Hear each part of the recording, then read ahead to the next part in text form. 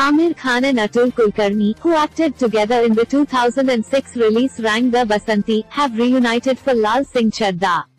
The Hindi adaptation of the Hollywood classic Forrest Gump marks the latter's debut as a writer and the former's return to the big screen after nearly 4 years. Speaking exclusively to IndiaToday.in, Atul Kulkarni said that he enjoyed the challenge of working on Laal Singh Chaddha because he shares a strong rapport with Mr. Perfectionist. Aamir Khan and Atul Kulkarni are coming together for Laal Singh Chaddha nearly 16 years after Rang the Basanti. In these 16 years, Aamir and Atul's bond has only strengthened. And Atul thinks it is this bond that has helped him pen the Forrest Gump adaptation. Atul starts off, in a field, we are like nomads as we work on a project and then move on. With Aamir, however, I have a relationship that has remained strong. Our bond helped us while working on Laal Singh Chaddha as I could relate to him on a personal level. Such a rapport came in handy as filmmaking is an abstract process.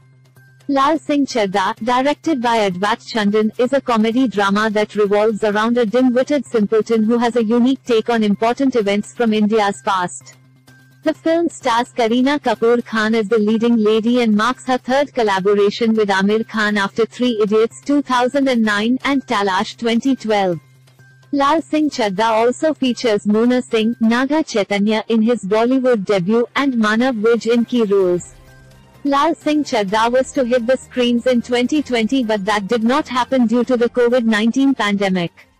It is finally slated to open in theatres on August 11 alongside the Akshay Kumar star Raksha Bandhan.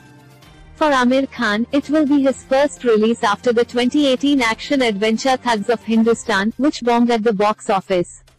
He is said to be in talks to star in the Hindi remake of the Spanish-language film Champions. Atul Kulkarni, on the other hand, was recently seen in Yami Gautam's A Thursday and the Ajay Devgan-led web series Rudra. He also acted in the Kannada movie Manasmita, which hit the screens on June 3.